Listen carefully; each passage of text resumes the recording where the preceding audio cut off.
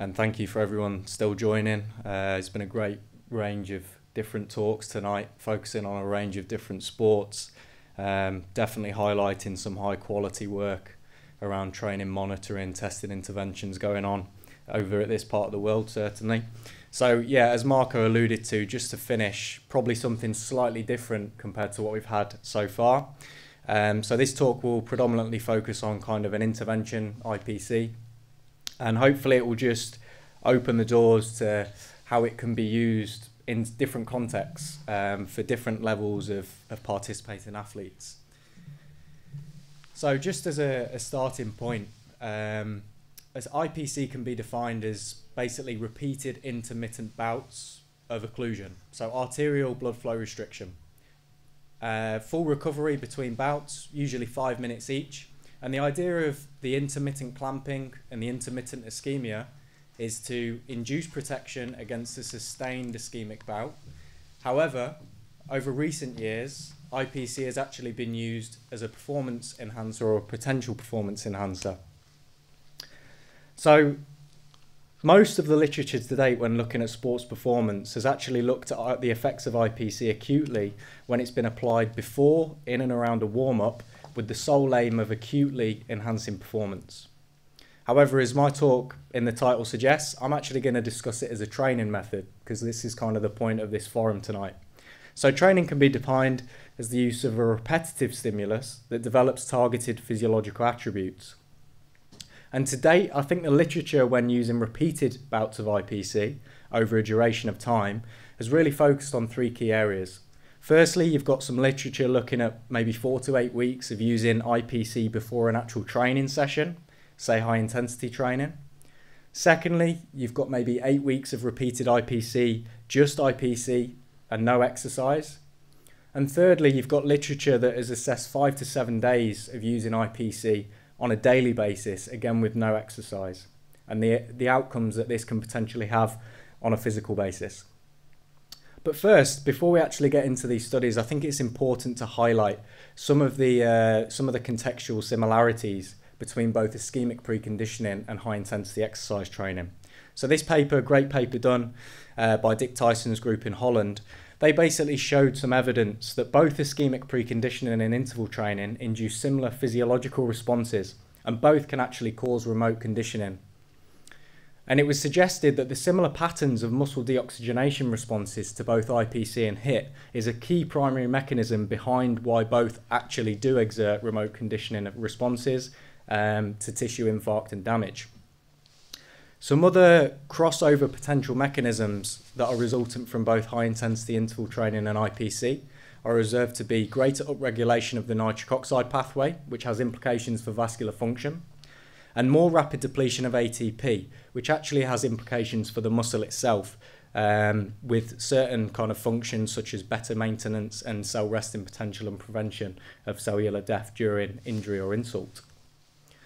So I think the first question to ask is, can we actually enhance the adaptive response to an exercise training session when ischemic preconditioning is applied before it? And as I said, I'll discuss 2 specific papers that have looked at this to date, using a 4 to 8 week period where they've assessed IPC either 2 or 3 times weekly before high intensity interval training. So the first study assessed the impact of IPC over 8 weeks on running performance. And in highly trained middle distance runners with a VO2 max of around 64-65 mils per kilo per minute, the main finding was the study showed that IPC treatment before 3 high intensity sessions per week did not improve maximal oxygen consumption nor 1 kilometre time trial performance more effectively than just doing HIIT training alone. A later study, published 2020, actually showed some conflicting evidence.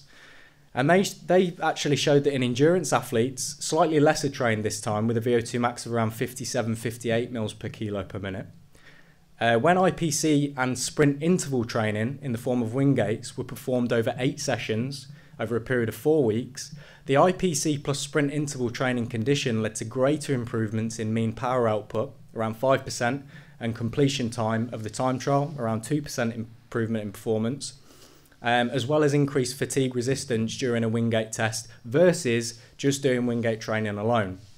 Just as the other study suggested, there was no change in maximal oxygen consumption, or there was no change in Wingate test power between groups. What was interesting, however, they used some NIRS data collection, and they did suggest the current study presents some evidence to suggest that there was increased muscle perfusion and peripheral oxygen extraction in the IPC plus sprint interval training condition. So the literature in this area is pretty limited to date, but I think we need to start asking some questions immediately. So this may follow some literature trends where the better or well-trained group did not receive a benefit from ischemic preconditioning plus HIIT training. The actual exercise intensity of the HIIT training session may actually influence how IPC has an effect. So the study in the runners over 8 weeks used a very aerobic dominant HIIT session where it was only 10 minutes of tempo work and 3 minutes of kind of 1K race pace. Whereas the study that did show benefits of IPC plus training used a sprint interval training method. So very, very intense exercise. So this could be a factor. Also, importantly, the performance task. The study that showed no difference used a very anaerobic predominant under 3 minutes of total work task, whereas the study that found a benefit of IPC plus training, the total work duration for that performance task was 8 to 9 minutes, which sits within that kind of VO2 max aerobic domain. Whilst there was no improvements in VO2 max, this paper did suggest there was evidence that there was increased muscle perfusion and peripheral oxygen extraction in the IPC plus training group. So definitely something to consider there, and some further work needs doing. But what happens when ischemic preconditioning is performed without exercise, say over 8 weeks, 3 times a week? What can we expect on the body? So this study, great study performed, showed that compared to a control condition, so if you do nothing and you just do IPC 3 times weekly for a period of 8 weeks, you'll see greater improvements in arterial function measured through flow-mediated dilation following ischemic preconditioning. However, repeated ischemic preconditioning, when there's not training involved, did not change microcirculatory function or fitness. Maybe not too surprising. But when we think of the injured athlete who may not actually have a capacity to exercise or train, could this be something worth investigating? And we know that there are a range of physiological contributors to performance, including the cardiovascular system, skeletal muscle system, and even the central nervous system. And previous work has demonstrated that repeated increases in vascular shear stress represent an important stimulus for vascular adaptations in both function and structure. And this is because vascular adaptations are mediated by shear stress dependent mechanisms. Now, this was a study done in 2010, and all they looked at was if you do exercise with a shear stress response on the vasculature versus a non-shear stress response exercise task as a control, what are the effects on the vasculature? And they showed, you can see this clearly, that over a period of 8 weeks, you start to get real significant improvements in flow-mediated dilation, which is a function measure, from week 2 to week 6. However, looking at this data, it appears that by week 8, flow-mediated dilation returns to the baseline, which may not make much sense. But when we actually take a look at the brachial dilatory response to ischemic exercise, which is a measure of structure and structural remodeling, we can see that there is a significant difference over time. So both together, this study therefore highlights the time-dependent changes in both arterial function and remodeling are both shear stress dependent, which is really, really good work.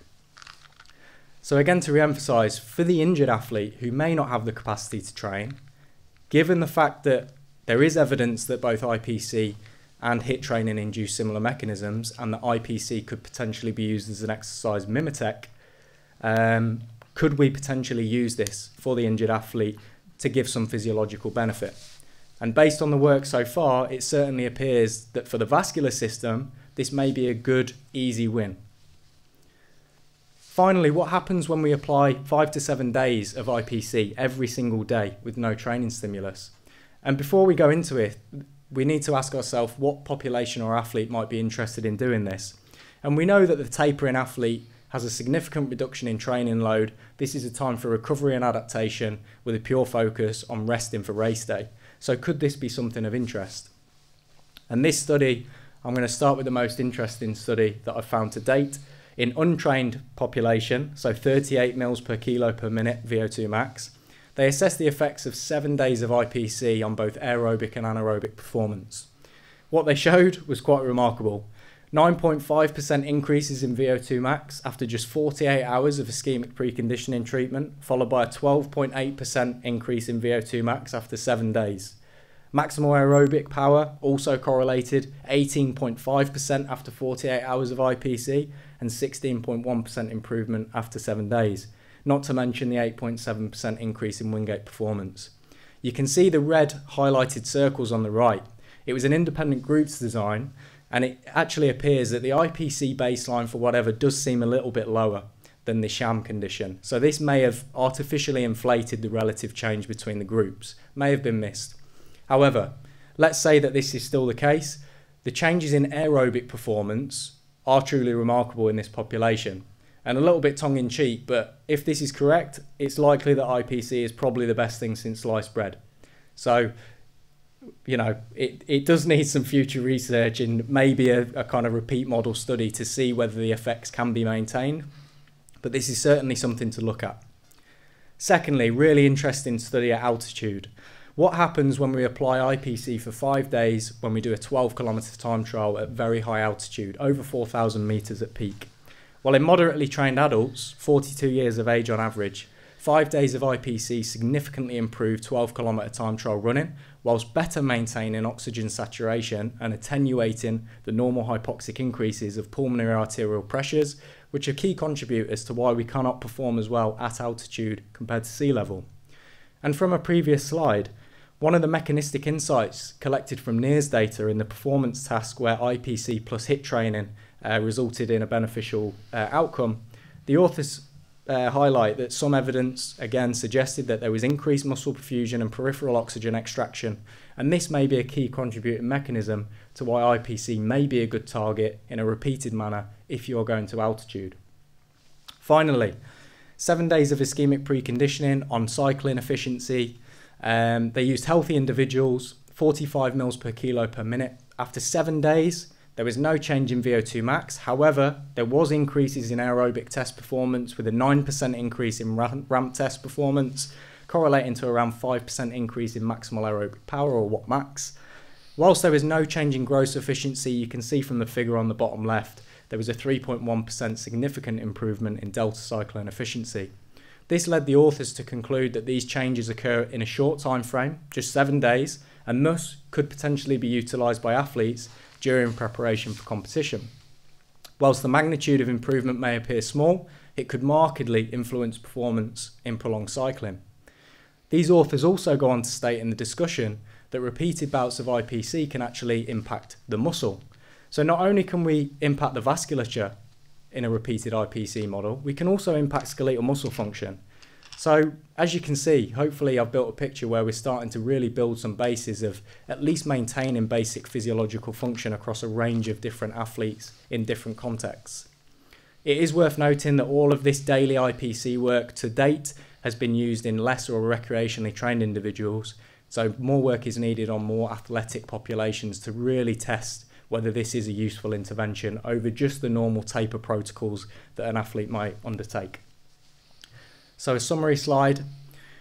When IPC is used before training, there are a range of moderating factors. These could be actual training status, the HIIT stimulus involved, is it an aerobic or an anaerobic predominant HIIT stimulus, and obviously what is the performance task? Is it an anaerobically predominant performance task, or is it really aerobically taxing? These are all factors that probably need further investigation. For the injured athlete, we've presented evidence stating that IPC is a valid exercise mimetic and certain mechanisms cross over really well with HIIT training. And we know certainly from a vascular function and structure perspective, just doing nothing but repeated bouts of IPC up to 8 weeks, we know we can elicit significant changes. So this for the injured athlete may be an easy win. Finally, potentially for the tapering athlete when IPC is used on a daily basis, we know that IPC can also impact the muscle as well as the vasculature. However, more work is needed in better trained populations. So I'd like to thank you for your time, and I really hope that you've enjoyed this collection of talks, and I'll pass back over to Professor Marco. Thank you very much.